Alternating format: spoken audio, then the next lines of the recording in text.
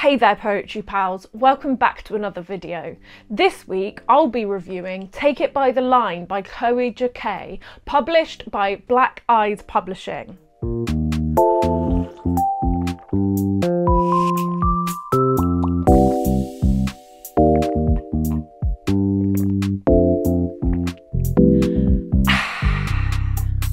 In this video, I'll tell you a little bit about the book, the themes and the structure. I'll talk about the poems themselves and let you know my favourites and least favourites. Then I will make my reading experience recommendations. But before we go any further, please make sure you like the video, subscribe and turn on notifications. The engagement helps small creators like me get found. Also, my debut poetry collection, Faulty Manufacturing, is coming out in March, and you can pre-order a copy or buy a ticket to my book launch, and all of the links are in the description down below.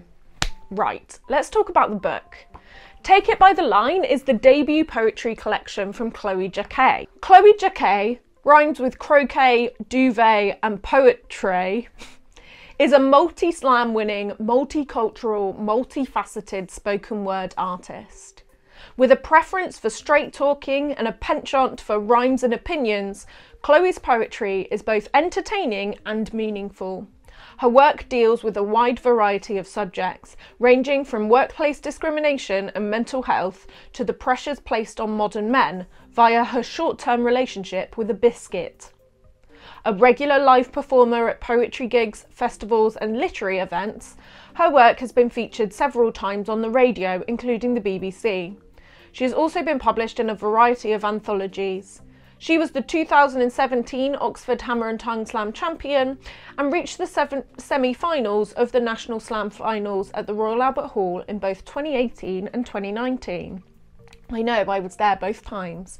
Chloe can be found on social media platforms using the handle Chloe J Poetry. I do like the fact she mentioned her short-term relationship with a biscuit, because one of the poems is called Custard, and it's about how drinking a coffee without a custard cream is an obscene act. And while I was reading this book in a coffee shop, not a custard cream in sight, I genuinely felt quite upset.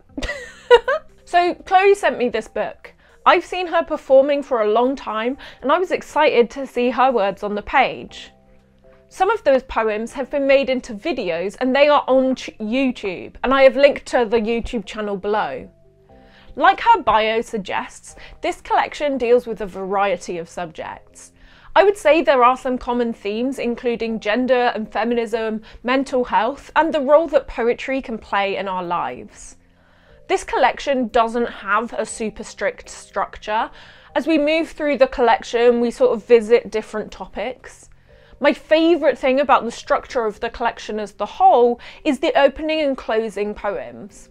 They are both about poetry, almost manifesto-like, and they bookend the collection nicely. The opening poem is called Poetry, and it's just 4 lines long, and it situates us, gets us ready for what we're about to read. And the final poem is called The Dealer. It is one of the ones that has been made into a video, and that video has won an award. I really like The Dealer. It is a nice way to close out the collection. So let's talk a bit about the poems themselves. A lot of these poems rhyme and have a regular rhythm, and a few of them throughout are what I would call slam length, in that they would take just less than 3 minutes to perform. They have a regular rhyme scheme and a driving rhythm that makes them compelling to listen to and read out loud. Scattered throughout the collection are these shorter poems, including a couple of haikus that are just really well crafted and almost serve as a little palate cleanser between the longer poems. Okay, so I'm going to start with my least favourite poem. My least favourite poem was called There Might Just Be a Storm, and it follows 2 girls, Girl 1 and Girl 2. Girl 1 stanzas are left aligned on the page, and Girl 2 stanzas are right aligned. They are both the same age, but one gets radicalised online and carries out a terrorist attack, during which the first girl's boyfriend is killed. To be honest, I actually really like the idea of this, especially with the use of alignment and form reflecting the content. Especially, you know, and that reflecting the parallel lives. But for me, it lacked the nuance and detail that a subject like this needed. And I feel like the rhyme scheme got in the way of the meaning here. What am I trying to say? I think actually having a rhyme scheme is generally a good thing if you can make it work for your purpose. But at moments during this poem, it felt like we were going for the rhyme before we were going for the most compelling meaning. And I feel like it needed some more sort of like concrete images for us to hang on.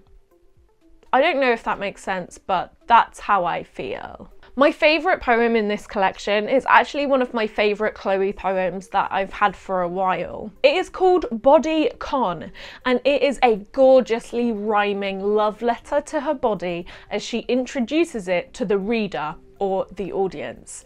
It is cheeky and fun, and as I read it, I picture her on stage with a cocked eyebrow and like one hand on her hip while she caresses her bum at us, and I love it. Bodycon has also been made into a video, so I will link that in the description so you can enjoy it too. Special mentions go to My Friend, which is a fun little poem about female friendships, and Hospital and Transfusion. These are two poems about, it's either her mum or her sister, I couldn't quite work it out, but a female relative having cancer. These poems carry extra weight with the knowledge that Chloe herself has just finished treatment for cancer. So let's move on to my reading experience recommendations. This collection is one of those that needs to be read out loud to fully appreciate the rhyme and rhythm. So don't do what I did and read this in a public space like a coffee shop. I was whispering under my breath and I must have sounded insane. In terms of a drink and a snack, it's gotta be a coffee and a custard cream. If you liked this book, you might also enjoy Brian Bilston, Melanie Branton and Johnny Fluffy Punk. I've linked to their collections in the description as well. To sum up, this collection is in turns playful and serious. Its driving rhythm and rhyme needs to be read aloud, and I'm looking forward to reading the poems alongside the videos that Chloe has made. So here are my questions for you. Have you read this book? Let me know what you thought. If you haven't read this book, do you reckon you will based on my review? If you have a book that you would like me to review, please let me know in the comments or DM me. And please make sure you like this video and subscribe to my channel and turn on notifications. It really helps small creators like me get found. My debut collection, Faulty Manufacturing, is out in March 2023 and is available for pre-order. You can also buy tickets for online or in person for my launch party, and the links are in the description down below. You can also support me by following me on social media. I am @JosieAlfordPoet on all the things. And you can support the channel with your wallets by buying me a coffee or joining me on Patreon. The links to do both are in the description down below. Thanks so much for watching. I will see you all next week. Bye!